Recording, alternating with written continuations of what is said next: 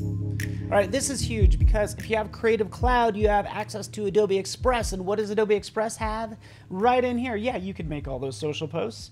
It has a schedule. Yeah, you can schedule your own social media posts. This is awesome. First thing you want to do is you want to set it up, right? So I'll just click Setup.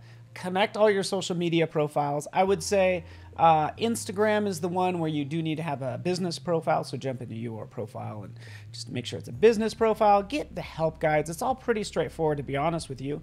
And then you can start adding things to this schedule, either through, I'll click Add Media, through Adobe Express, or even directly from your desktop. And that's what I'm going to do.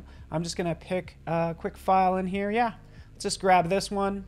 In here, we can go ahead and edit it, right? Crop it if we want to. But let's roll with that. I can add a number of images if I want to. I can add a video.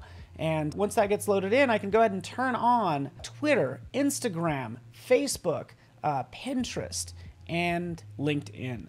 I'll add my caption. There that is. I can add a first comment for Instagram, add it to a Pinterest board. It's really about filling in the blank. And there we have it. We'll go ahead and preview it. You could see it, how it will look in Twitter, which I just love this, being able to see how it will actually look rather than feeling like you're in the dark.